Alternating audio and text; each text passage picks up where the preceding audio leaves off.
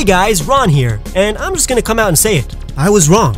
I wasn't a perfect human being, but if you think about it, the most human thing to do is not be perfect. For if I was perfect, I would forsake my humanity. The point is that out of the 500 minutes of talking I've done on this channel, I've been wrong a couple of times. There have been facts that I've given that I thought were correct, but ended up not being so.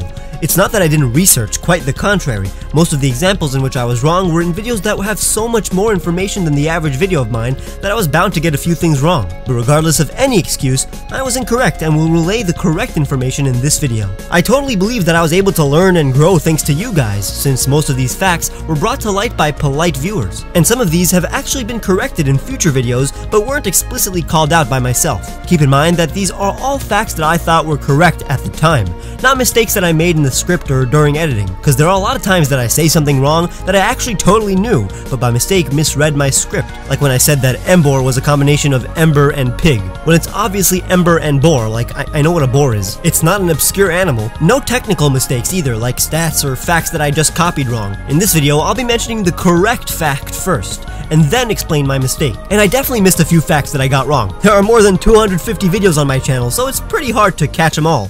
Haha, you get it? Number 1. Quagsire is not an axolotl. There are a bunch of videos in which I mentioned how Wooper is an axolotl, and in some of them I extended that origin to its evolved form. But here's the thing, the whole point of an axolotl is that it's neotenic, which means that other salamanders grow into their adult stages which look different than their younger selves, while an axolotl keeps its external gills when it grows up and looks cute forever. But Wooper loses its gills upon evolution.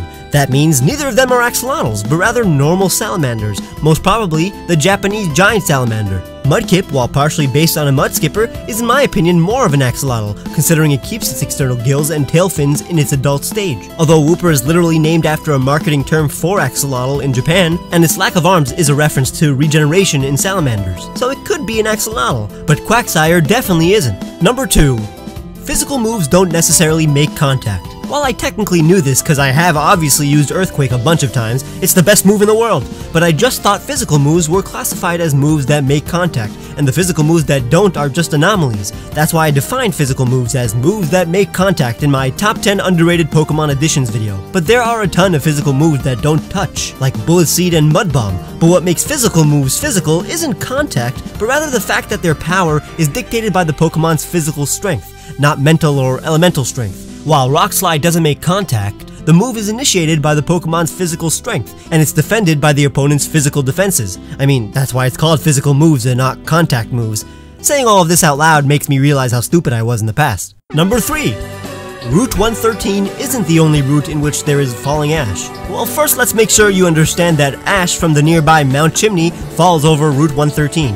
And up until 4 years ago, I thought that Route 113 was unique for that fact. I acknowledged how I thought this beautiful spectacle was exclusive to Hoenn in my video about Hoenn music, but this was before I was aware of Route 227, in which volcanic ash falls from the nearby Stark Mountain. It's a cool mountain, you should check it out. Very nice music.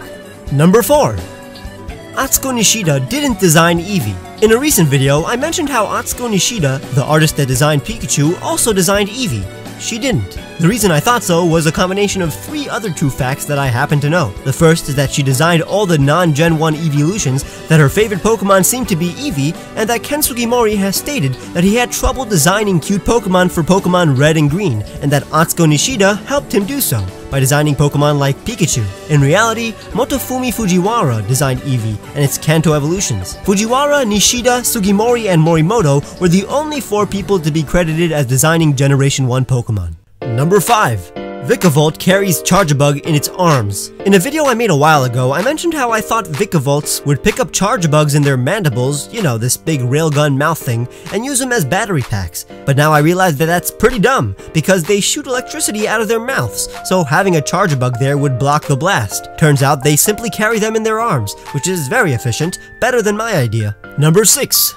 Sharpedo's mark isn't really a star. I mean, it could be a 4-sided star, but I should be referring to it as a scar-like mark. It's not an actual scar, but it's based on a common visual trope in Japanese media in which a large sea creature has X-shaped marks from being hunted and participating in battles. This is something I actually addressed in a video I made years ago, but I remember misspeaking about this aspect in the past, so it's in the video. Number 7.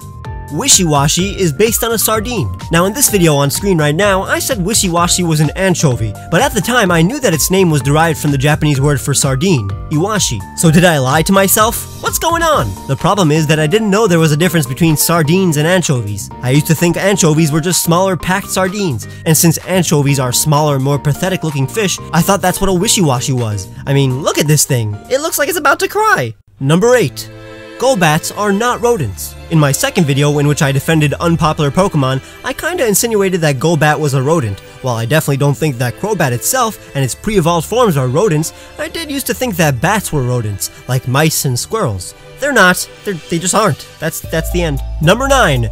Masquerain's antennae have eye patterns on them. In my recent video on hidden Pokemon design choices, I expressed my love for the hidden eyeballs on Masquerain's wings that scare predators, but oops, those aren't wings. Those are antennae. Now I definitely knew that these tiny paper-thin diamonds are its wings. I've battled Guzma. I've seen his killer Masquerain flapping about. Now that's a Masquerain that deserves Intimidate. Number 10.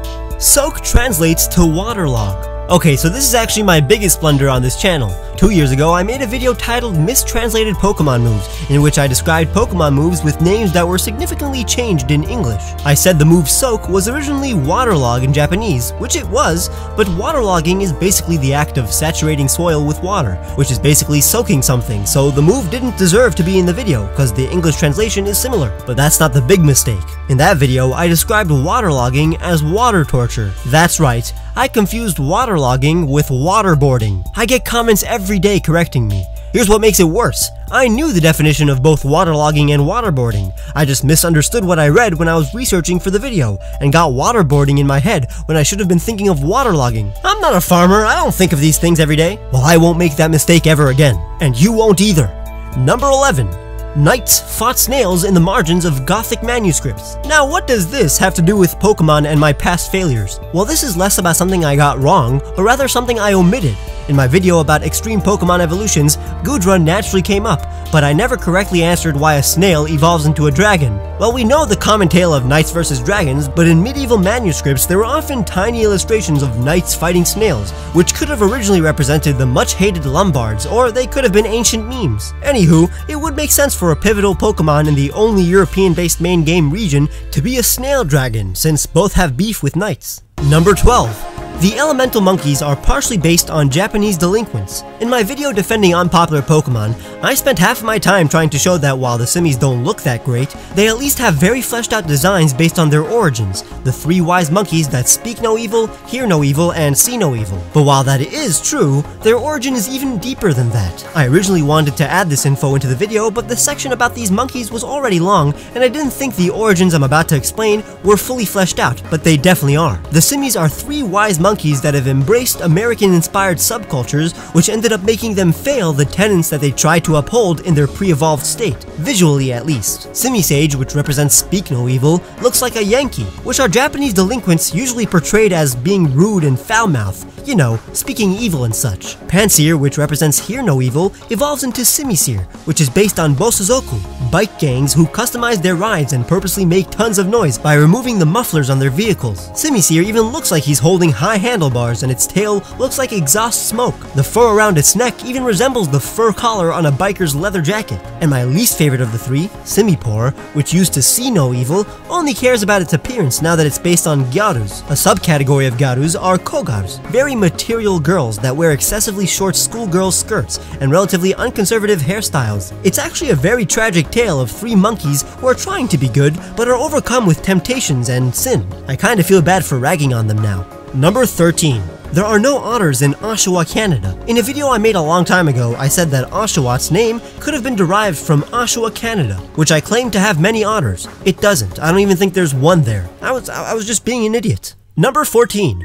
Not all dark types are evil. In my video about misunderstood Pokemon, I mentioned how I thought all dark types were mean-spirited and malevolent, with the exception of Absol. This idea got into my head because of how the dark type is called the evil type in Japan. But I already knew when I said it that not all dark types are evil, but I definitely thought that they were all unpleasant to be around. But by now you should know that I don't think that way anymore, because I'm assuming that you've seen one of my best videos titled Which Pokemon is the Most Evil?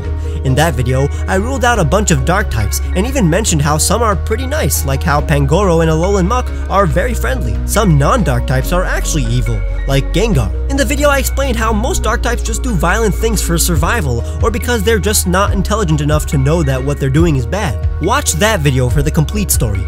Number 15. Wildfires can be good. So this final fact isn't one which I got wrong, but rather another major angle and perspective to something I said.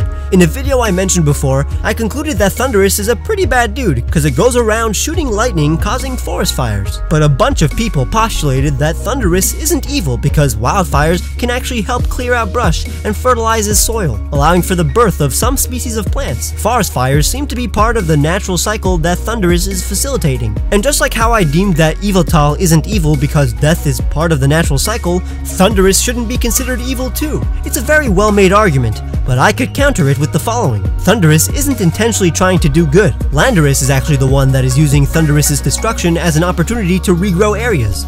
Unlike Yveltal, Thundurus isn't throwing lightning for protection or even survival, like how Yveltal instinctively sucks in surrounding life so it could live, directly continuing the balanced cycle of life and death alongside Xerneas. Thundurus seems to be way more intelligent than Yveltal, so it should know that what it does is harmful to peeps and pokes, which the game says it is. Landorus even tries to chase it out and calm Thundurus down as it rampages, but it's open for interpretation.